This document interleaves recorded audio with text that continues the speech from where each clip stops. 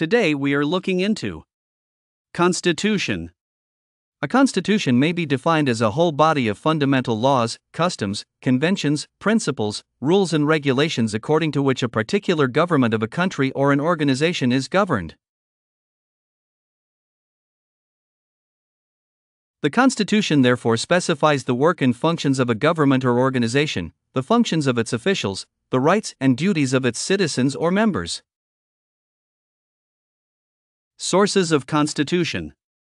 The following are the sources of any given constitution. Past experiences, the historical, social, economic, geographical and historical experiences of a country serve as a major source of its constitution. Acts of Parliament, these are bills passed into law in the Parliament, they also form parts of the Constitution. Decrees, these are laws made by military government in many countries. Judicial precedents, these are previous and important judgments made or passed in higher courts like Supreme Court. Customs and norms, these are practices and observances that are not written down as part of the Constitution but are accepted as part of the way the government functions. Conventions, these are precepts or rules and guides for behavior that are not written down with which the people show their disapproval when violated. Constitutional conferences, such constitutional conference that were held in London and West Africa before granting independence to Ghana, Nigeria, Sierra Leone, and the Gambia. International laws, these are laws that are made by international organizations like UNO International Civil Aviation Convention.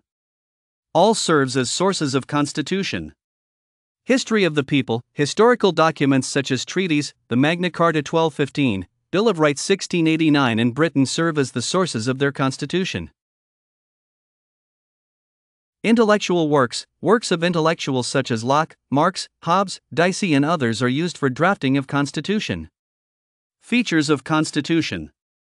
The preamble, the Constitution has a preamble or an introduction which states the ideological stand of the Constitution. The political structure, it states the structure of government, whether unitary or federal, and at the same time defines the division of powers among the component units of the state. The Constitution names the organs of government and specifies their functions and relations to one another. It maintains political stability by specifying the mode of changing the government peacefully. It stipulates the rights and duties of citizens.